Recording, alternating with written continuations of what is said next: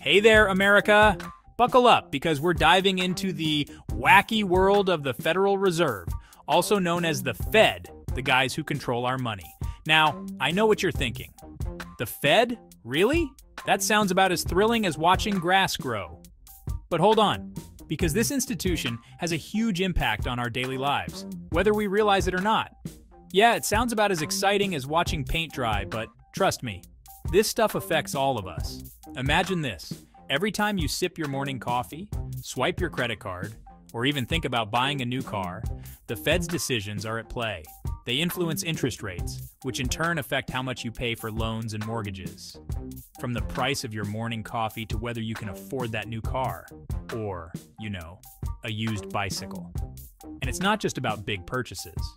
The Fed's policies can even impact your job security and the overall health of the economy. So, why was the Fed created? Picture this. It's 1913, and the US economy is like a roller coaster with no brakes. The financial system was chaotic, with banks failing and people losing their savings. It was a time of great uncertainty and fear. Banks are collapsing left and right. People are panicking, and the money system is a mess. The country needed a solution, a way to bring stability and confidence back to the financial system. Enter the Federal Reserve Act, a bold move to create a central bank that would stabilize the financial system and prevent future economic meltdowns. This act was a game changer, setting up a system that could manage the money supply and act as a lender of last resort to banks in trouble. Think of it as a financial superhero, here to save the day, most of the time. The Fed's job is to keep the economy running smoothly, balancing the need for growth with the need to keep inflation in check. But like any superhero, the Fed has its fair share of critics and controversies. Some people think it has too much power, making decisions that can affect millions without enough oversight. Others argue that it's not doing enough to address issues like unemployment and economic inequality. Some argue it has too much power, while others say it's not doing enough. The debate over the Fed's role and effectiveness is ongoing, with passionate arguments on both sides. Either way, there's no denying the Fed's influence on our lives. From setting interest rates to regulating banks, its decisions ripple through the economy, affecting everything from the stock market to the prices we pay for goods and services. So, let's break down this financial behemoth and see what it's all about, shall we? We'll explore how it works, its history, and the key players who make the big decisions. By the end of this wild ride, you'll have a better understanding of the Fed and why it matters to you. Ready? Let's dive in. Here's where things get a little weird. The Federal Reserve, often simply called the Fed, is a unique entity in the world of finance and governance. The Fed is a strange hybrid, a blend of public authority and private enterprise. It's a bit like a chameleon, adapting to different roles depending on the situation. Imagine a platypus wearing a top hat and monocle confusing yet weirdly intriguing. This odd combination makes the Fed both fascinating and complex. On one hand, it's a government agency created by Congress.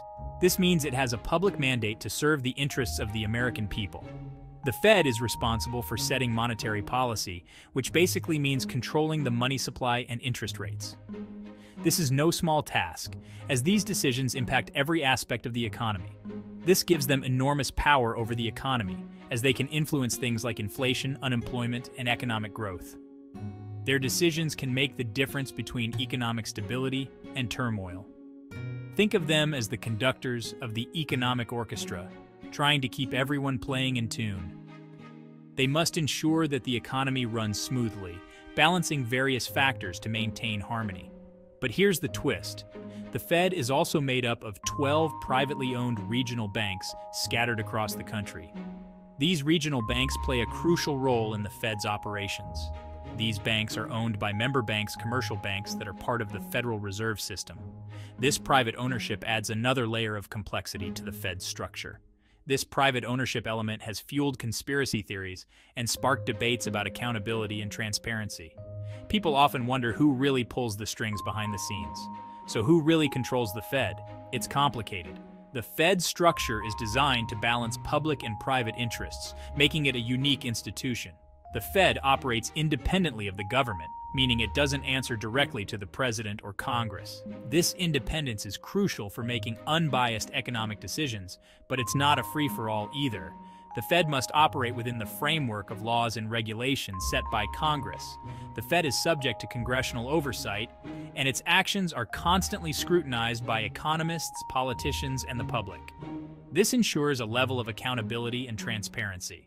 It's a delicate balancing act, folks.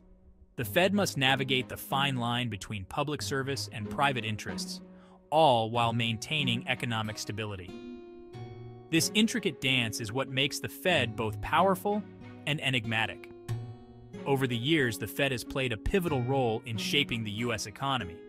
From the Great Depression to the 2008 financial crisis, its actions have had far-reaching consequences. As we look to the future, the Fed will continue to evolve, adapting to new economic challenges and technological advancements. Its unique structure will remain a topic of fascination and debate. Ultimately, the Fed's goal is to serve the public interest, ensuring a stable and prosperous economy for all. By understanding its complex nature, we can better appreciate the vital role it plays in our financial system. So the next time you hear about the Fed, remember that it's more than just a faceless institution. It's a dynamic entity, balancing public power and private partnerships to steer the economy through both calm and stormy waters. At the helm of this financial ship is the Board of Governors, a group of 7 members appointed by the President and confirmed by the Senate. This process ensures that only the most qualified individuals with a deep understanding of economics and finance are chosen to guide the nation's monetary policy. These are the big cheeses, the head honchos, the folks who call the shots on monetary policy. They are the ones who make the critical decisions that affect the entire economy, from setting interest rates to regulating banks. Each governor serves a 14-year term, which is longer than a Supreme Court justice. This extended term is designed to provide stability and continuity in the nation's monetary policy, allowing governors to make long-term decisions without the pressure of short-term political cycles.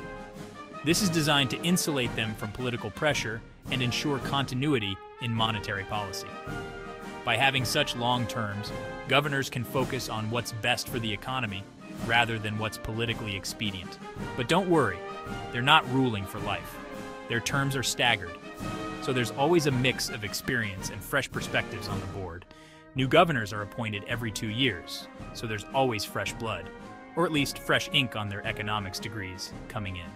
This regular infusion of new members helps to keep the board dynamic and responsive to new economic challenges. Leading the pack are the chair and vice chair, appointed by the president to 4-year terms. These positions are crucial as they set the tone for the entire board and often represent the Fed in public forums. These two are the public faces of the Fed, the ones who give the press conferences and testify before Congress, and probably get blamed for everything that goes wrong with the economy. They are the ones who communicate the Fed's policies and decisions to the public and lawmakers, making them some of the most visible figures in the financial world. Section 4. Regional players, the 12 banks of the Fed. Now let's talk about those 12 regional banks we mentioned earlier. These aren't your average banks with drive-through ATMs and free toasters. They're like the regional offices of the Fed, each responsible for a specific geographic area of the United States. These banks play a crucial role in implementing monetary policy. They provide financial services to banks and the U.S. government, acting as a bank for banks. They also conduct economic research, collecting data on their respective regions to help the Fed make informed decisions about monetary policy. Each regional bank is overseen by a board of directors made up of bankers, business leaders, and community representatives. This ensures that the Fed is in touch with the needs of different regions and industries across the country. Section 5. The FOMC, where the interest rate magic happens. But the real action happens at the Federal Open Market Committee, or FOMC. This is where the Fed's monetary policy decisions are made, like setting the federal funds rate, the interest rate that banks charge each other for overnight loans. The FOMC is made up of the 7 members of the Board of Governors, plus 5 presidents of the regional Federal Reserve banks. The New York Fed president always gets a seat at the table. while the other 4 spots rotate among the remaining regional bank presidents. The FOMC meets 8 times a year, and these meetings are closely watched by investors, businesses, and anyone who cares about the economy. Why?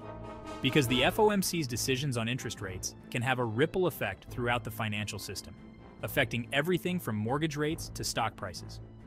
During these meetings, the FOMC members review economic data, analyze trends, and debate the best course of action for monetary policy. They're like economic detectives, trying to solve the mystery of how to keep the economy on track.